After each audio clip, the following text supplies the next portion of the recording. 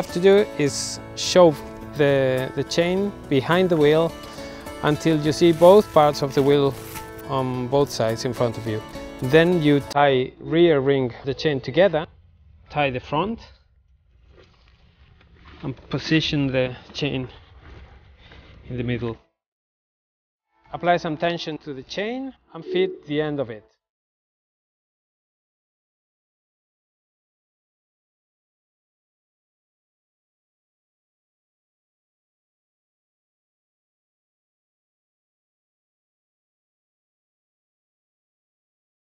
No matter what temperature we set the heating at, we should always drive in winter with the air conditioning on.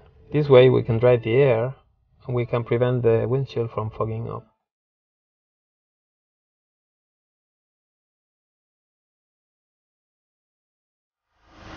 If we take these recommendations into account, then we will be ready for the winter.